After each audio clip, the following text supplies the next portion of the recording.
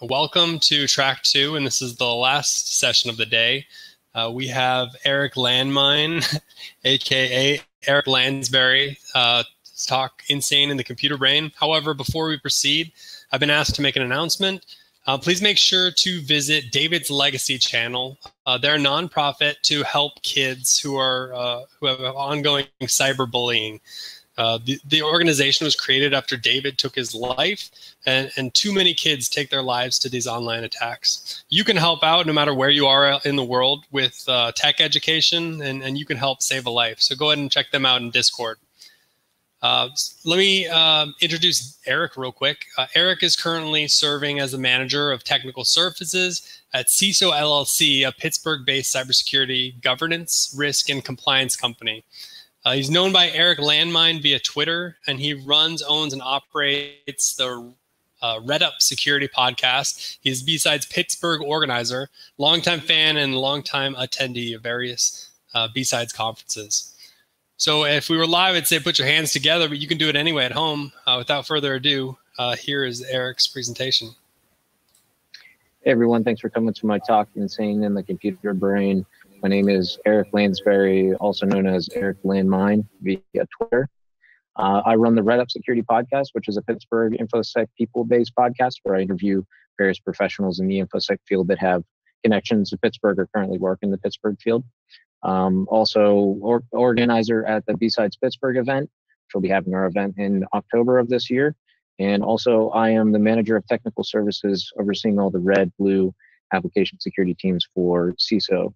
CISO is a cybersecurity firm, information security firm, and we have tons of red, blue, and GRC services available.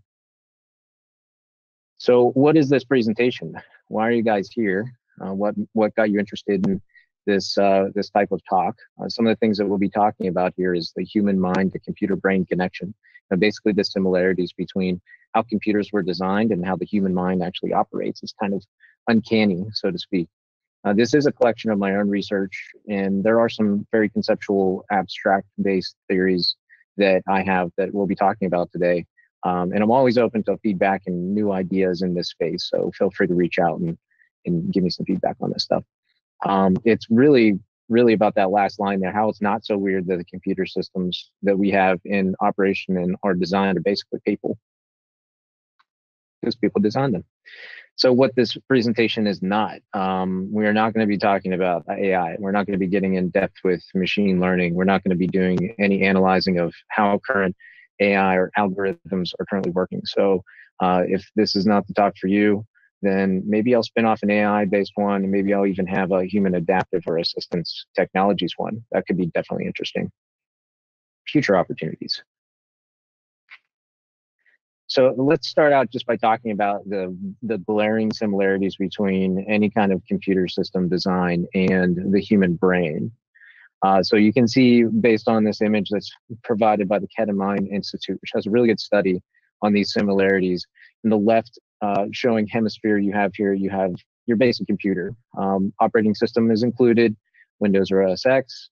You have your memory, you have programs that run, and you may have some diseases or viruses, some programs or things that are kind of stuck there. On the right hemisphere of this photo here, you see the typical brain. The operating system has its default mode network, and we're going to talk about the systems that are involved there on the next slide. And it also has short-term, long-term memory, and different types of behaviors that it reacts to based on context and those sorts of things.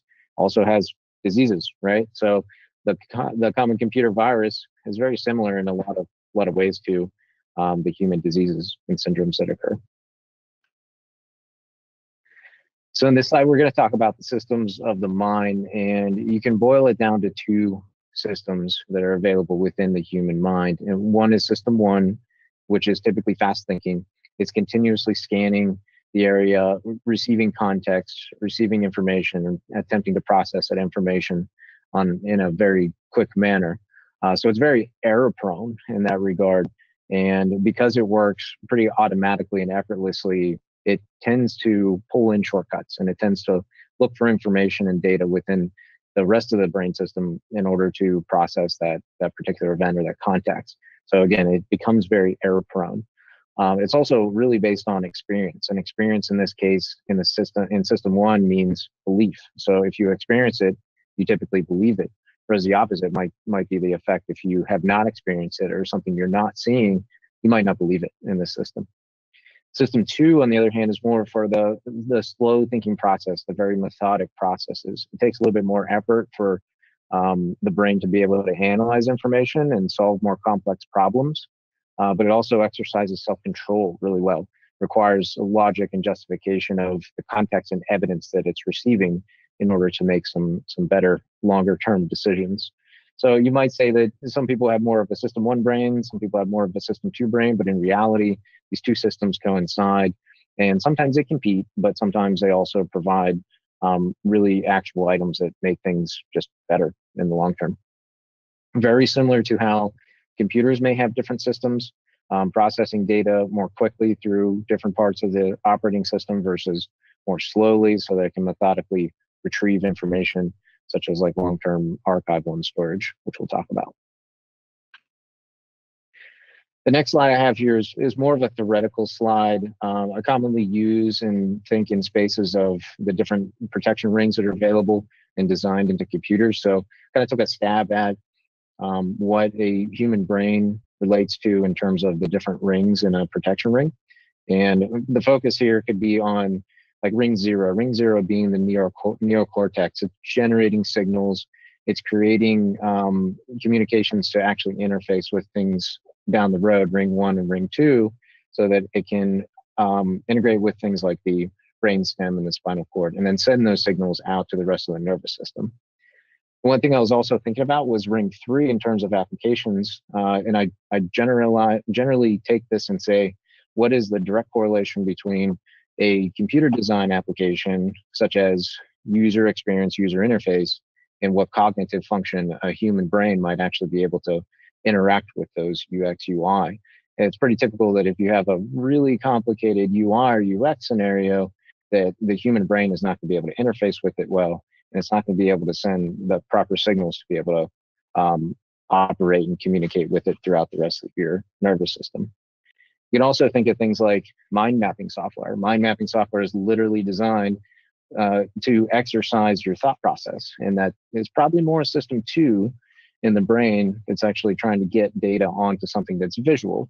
And as you're creating that visualization, your brain is starting to retrieve different information and improve that map that's going through. All right, so sorting. Sorting is probably one of my favorite topics to think about, and definitely one of the more eye-opening things when you consider when you consider the tasks of sorting and how a computer sorts versus how a human sorts. Humans definitely sort objects and information, whether or not they know they're doing it on a day-to-day basis. And the prime example is moving from one house to another. When you are moving from one house to another, one place to another, you take all of your things in each of your rooms that are already sorted, by the way, and you put them in boxes. And then on those boxes, you put the name of the room. And now you have your objects, your data sorted into those boxes with some sort of index so that you can take them to the next place and know what's in the actual box. Now, not everybody does this. Some people will just take everything, throw it into a box, and then figure out what they need to do once they get onto the other side. I, however, really prefer organized sorting. So I want to make it as efficient as possible. I want to put my objects into a box, label that box. And then when I get to the other side, I want to open that box in the room that it's recommended for, that it's required to be opened in, and then put those objects on the shelves, such as, utensils in a kitchen. I don't want my utensils to end up in my bedroom where I have to now take them and then move them into the kitchen. That's an extra step for me. So sorting is super important, and computers, they all sort, right? And it's a little bit more obvious in how they sort data and processes and electrical signals going through, but it's a direct correlation. It's exactly the same. So when you start to think about how a computer might sort data and sort processes and programs, then you realize you're doing it on a day-to-day basis in your daily lives. So the question might be, do we sort based on how computers sort, or do computers sort based on how we sort? It's interesting. And how could it be improved if computers are sorting the way that we sort?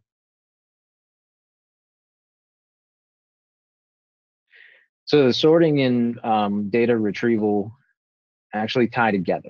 The storage and archival of data, either active storage or long-term storage and retrieval, have a direct correlation to how you're sorting that data. And the human brain has its long-term memory and short-term memory. And sometimes you might think about something, you might learn something that sticks, and your system two is trying to retrieve it. It's really trying to think logically about what that data is that you stored for whatever period of time. Maybe it's 3 years ago you had this memory and you learned something and it was stuck in your brain for that period of time. But now it's 3 years from then and you're in conversation with someone and you just can't seem to retrieve that thought. You just can't reach down into that system two and start to retrieve long-term data that's been archived for some period of time. And that's pretty common. Now, there is a few studies and a few theories out there that say you never actually lose memories. They may be damaged, they may be harder to retrieve, or they may be something that could be literally wiped away based on injury or that sort of thing. But technically, they don't actually go away. They just get much harder to retrieve over the years. So if you think about different exercises you might be able to do to exercise your system two side of the brain and more quickly retrieve information, then when you're in that conversation, you won't feel like you're stumbling over your words and, starting to think about the data that you did 3 or 4 years ago.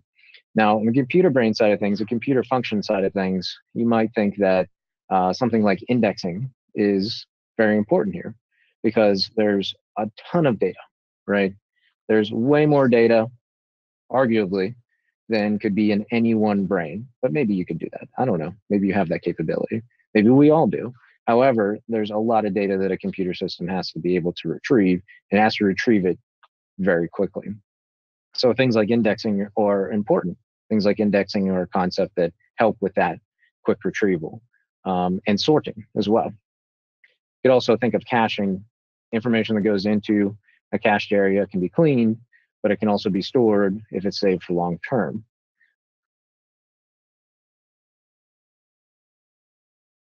Now, fear is an interesting concept that I was thinking about here, and this is a little bit more conceptual, a little bit more abstract than some of the other thoughts that we had here. But fear in the human brain is essentially based on some sort of trauma.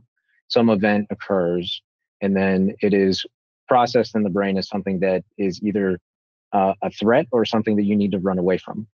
Your brain needs to figure out how to discern between whether or not that fear is actually safe or is something that they need to run away from or fight, that fight or flight. There's different cues that will occur throughout the process of being exposed to something that creates fear originally, and then you revisit it at a later time.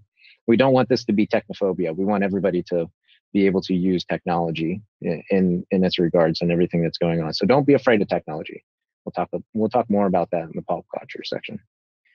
Now, on the computer brain side of things, you could make an argument that the removal of fear, the removal of trauma through new events and new patterns is actually really good for security.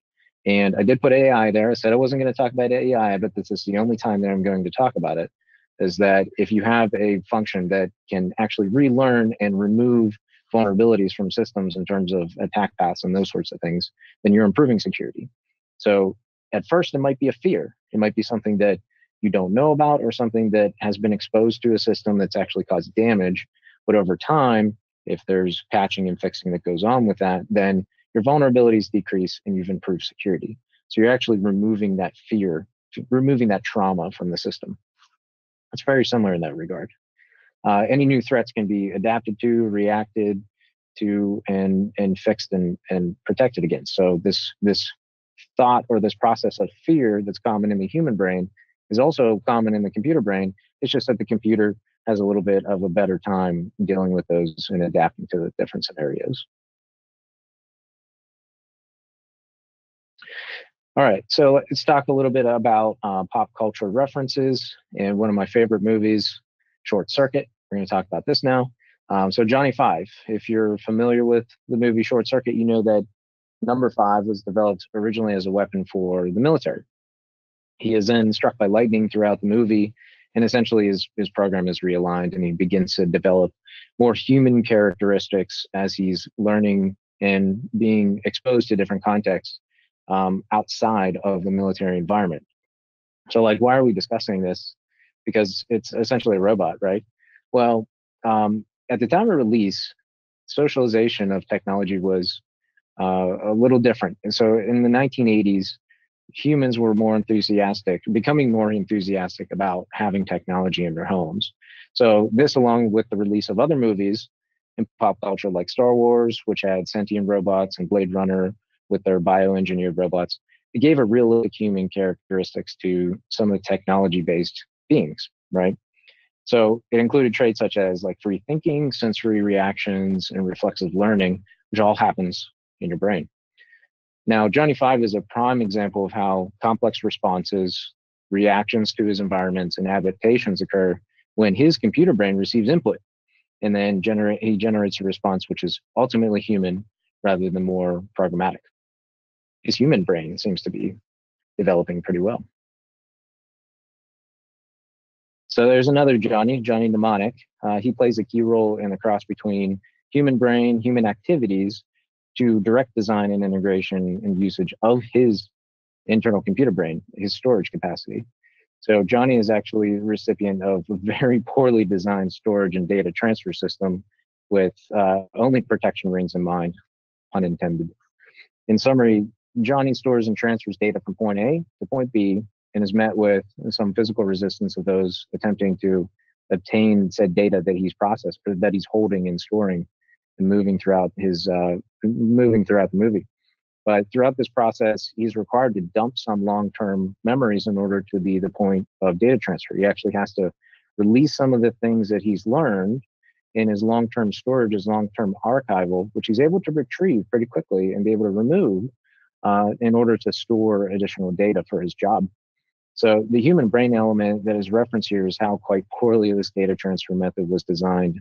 And if the common practices of how human brain utilizes contextual information and retrieval control to ensure memories are stored without overwriting in the brain space in order to store new information, if only for a short period of time. So in summary, Johnny Mnemonic, the movie, while a bit cheeky and a bit fun to some degree, really outlined the fact that his storage design was poor. His storage design was not reflective of something of a human brain, actual human brain, which can store data for long periods of time without having to overwrite forcibly.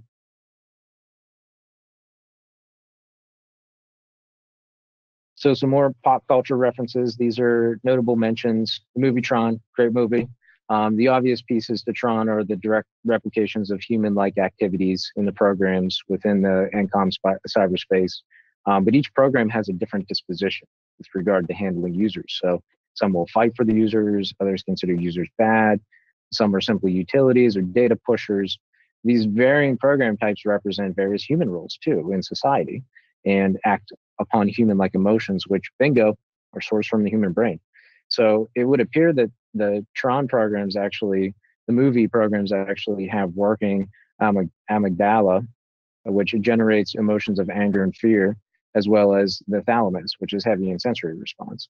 So even the hippocampus, which plays a key part in memories, is also apparent in programs like Clue, Tron, and Yori. There's direct correlations between these programs and using human brain interactions with the context and the sensory applications that go throughout the entire movie. It's great. Eternal Sunshine of the Spotless Mind. This is another favorite of mine. This is more psychological than it is directly related to the brain, but it does directly relate to the use of technology to identify and alter storage mechanisms within the human brain. So to start, a mapping process occurs, which identifies the bridges between memories, which need to be addressed in order for one to actually forget about an experience. And people seek this out. Physical human brains seek out the technology to manage their storage components. So whether it's traumatic or simply unbearable to recall, that's what they're attempting to do here. So this is a notable mention due to the need of the mapping and memory removal systems to be well aware of how the brain operates. It needs to function that way. So it needs to know how pieces of the brain operate, digging into that system too and such, and how it may be programmed to literally carry out that removal process. it must think much like a human brain in order to be able to do that. Wall-E, one of my kids' favorites, actually, one of my favorites too. The importance of Wall-E's character arc overall was indeed designed to show the contextual development and intelligence of a seemingly minuscule type of device whose literal original purpose was to only organize and sort rubble. It was sorting, very human-like nature. Eva's purpose was also similar, and it was to seek out plant life and return it to the mothership. So these two characters developed their human-like output through learning of human-based memories, such as a scene where they are watching on a TV, people dancing. So there are things developed strictly for human consumption and are designed to be used by motor skills sent by the human brain. And Wall-E and Eva experience these, and they begin to generate some very common human brain related interactions. So to button this one up, we have some key takeaways here. Computer brain designed by humans, so it has human characteristics by design. Human brain exhibits common vulnerabilities as a computer brain does. There's very interesting ties there. Computers are literally just humans made of metal and plastic. They need hugs too. And obviously, if those computers are fans of heavy metal, I'm a fan of those computers. So, all right, here's my last de facto slide. So how can you find me? My Twitter handle is @ericlandmine. On my Red Up Security podcast is @RedUpSecurity. And you can find me at any Permane Brothers restaurant near you because I'm a Pittsburgher and I love Permane sandwiches. Thank you. Hello, I'm Philip Wiley, the founder of the Pwn School Project. The Pwn School Project was founded in June 2018 as a way to offer free education based on penetration testing and ethical hacking to the public, more specifically the Dallas-Fort Worth area. This was created out of my passion to educate others. When I was, before I started teaching, I did a lot of mentoring, which kind of inspired me to go into teaching. And I was teaching ethical hacking at Dallas College.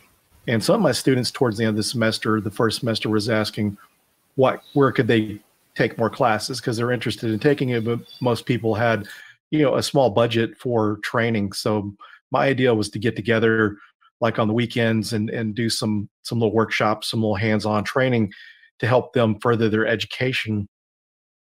So I decided to go a step further and started the Pwn School Project, or Pwn School for short. The Pwn School Project hosts 2 meetings per month. They started out physical meetings back in 2018. 2019, I started offering the Dallas meeting streamed, so that way it opened up to people around the globe to be able to consume this content and help them. And when the pandemic hit, we ended up going virtual with both of the meetings, offering 2 meetings per month. And we expanded past offensive security into defensive security. Even we had talks on becoming a CISO, as well as talks on becoming a SOC analyst. Another thing unique to Pwn School is, at least far as the area that I live in, where Pwn School was founded in the Dallas-Fort Worth area, is this meetup was more friendly to new people trying to get into the industry. And we tried to take more of an educational approach. So not only does Pwn School stream monthly meetings, I also teach pen testing and web app pen testing workshops at different conferences for different colleges and for different cybersecurity groups. So if you're interested in checking us out, go to pwnschool.com, and there's a link to our Slack channel as well as Meetup for our scheduled meetings. And I hope to see you at a Pwn School meeting sometime soon. Thanks. Right on. Thank you, Phil. And thank you, everyone, for coming out. We will see you next year at BSides San Antonio 2022. Thank you.